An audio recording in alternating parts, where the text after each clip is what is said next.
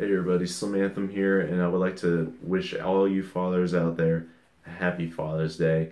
Enjoy this day of we're celebrating and spend time with your family. Make it a truly memorable day. So this week was E3, and I had the opportunity to see some of the gameplay for the new Call of Duty game coming out. Call of Duty World of, or why do I keep saying World at War? People keep making that same mistake. Call of Duty World War II. And to be honest, first impressions, didn't really care about it. And there's some things I was a little nitpicky about. And to be honest, I'm kind of tired of the freaking political correctness, the censorship that they put into the games. Like, for example, they censored the swastika and replaced it with the Iron Cross. And they incorporated women into the game. Really? You have to go there, Sledgehammer? That is not historically accurate at all. So, that pissed me off, so that kind of ruined my first impression of the game, but I did watch some gameplay, and now that I've seen some stuff, it actually looks a little bit fun. Like, it might be a game worth playing, so I don't know, maybe it'll grow on me. The multiplayer looks like it might be worth it. Looks a little bit better than Battlefield. So all that really remains right now is I need to see like what the rest of the game modes are like, what the campaign's like, because those play a big part into establishing the identity of the game. Like not only just the multiplayer. Of course you want to get the multiplayer just right, but just the additional features of the game are important too when you want to come up with that game that everybody gets interested in. So I'm curious to see that first. So hopefully we'll be able to get all that information pretty soon, and then maybe understand a little bit more about the layout and the design and everything of multiplayer. But also this week at E3, they also announced that this fall they will be releasing the most powerful Xbox. The most powerful console yet to date, called the Xbox One X. And I could tell you all the scientific stuff about it. Of course, I don't understand a damn thing about it. But all I know is that it's 2 terabytes. It's got true 4K resolution. Blah, blah, blah. Fancy stuff. Most powerful console. And the price is about $500. So if you're one of those diehard oh, I must get it kind of people, then feel free to buy that. For me, I'm sticking with my Xbox One S because I enjoy what I have right now and I don't need the next thing. Because this is the last console I'm getting, so. Or I already have it, so. But yeah, that's what they introduced at E3.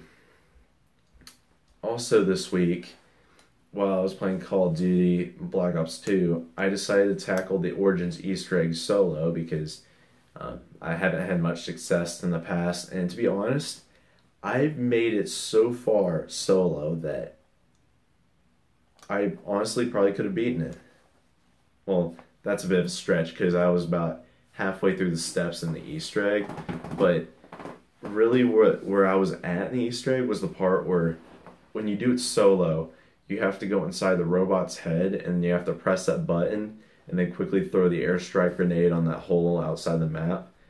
I just couldn't get down that throw, but now that I understand it, I think I'm pretty confident in making that throw. So that's just one thing I kept struggling with, and other than that, I feel like I could have easily done the other steps, so. And plus the big problem with my playthrough is that I took my time. I should have rushed it a little bit more because by the time I was at that step, I was at round 20 and there was literally no way I could have come back from that because the zombies kept getting tougher and my the one hit feature of the new melee punch was not really working anymore, so. But yeah, I'm feeling pretty good. Hopefully I can beat the Easter egg at some point this summer.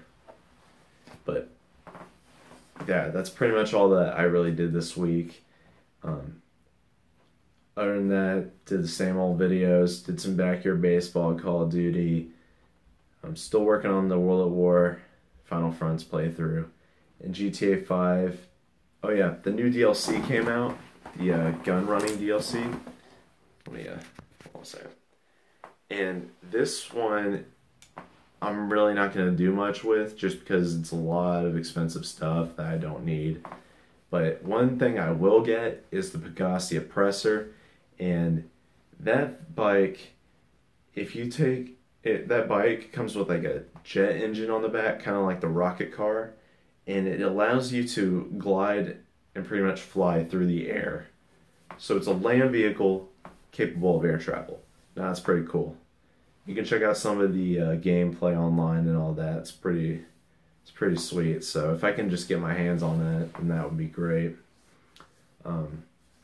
Yeah, but for a video this week, I did some bunker missions, stuff like slasher, kill quota, every bullet count, stuff like that. So I hope you guys enjoyed the video because I had some fun doing it, and I'm sure that you guys will enjoy it too.